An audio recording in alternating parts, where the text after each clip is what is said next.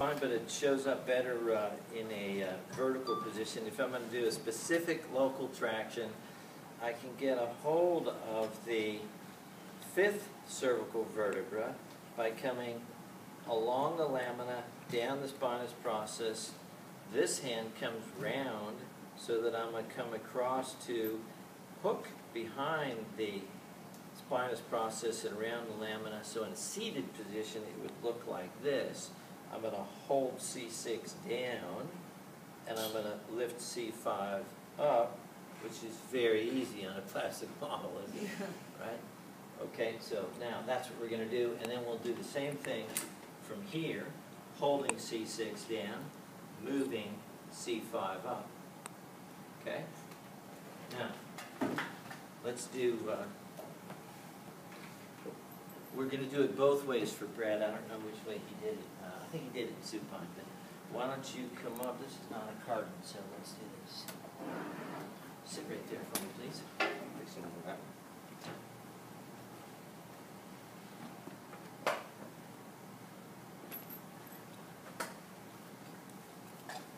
Okay, so 2, 3, 4, 5. So I can get a hold of C6 here. You want the patient stable, so I'm going to come around and I'm going to hook around the lamina and spinous process of C5 with the top hand. C6 has got to be held down. Gravity's helping me out there. So I'm using two hands here, my pec, and the second hand coming around. And now the movement's going to be purely vertical.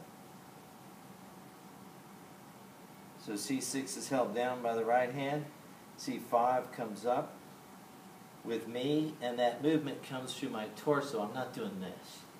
Too hard to work and ineffective. So from here my body is coming up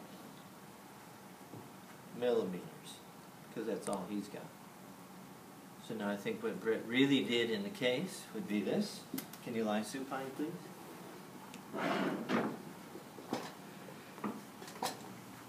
We're going to do that exact same thing you just saw.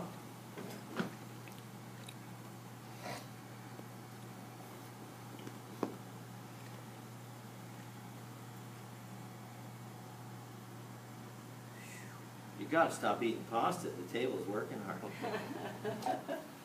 Okay, so 2, 3, 4, 5. So I'm going to get a hold of C5, wrapped around the lamina on either side. C6 is going to do the same thing on the caudal side. It's going to hold, so I get a grip as soft with my hands but as firm in a caudal direction with 6 as I can. Now my movement is going to be with my body.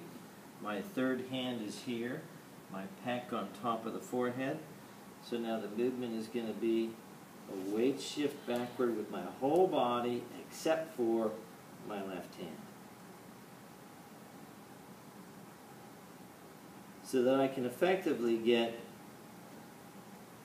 more separation between 5 and 6 than I'm going to get, for example, with the generic manual traction setup here. And that was our questions on the board. He had a patient with rheumatoid arthritis, and we all said, should you be doing traction? And he said, well, I'm doing it at 5'6". Right. The upper cervical's safe, so that's why we needed him to show us that technique. Okay, that was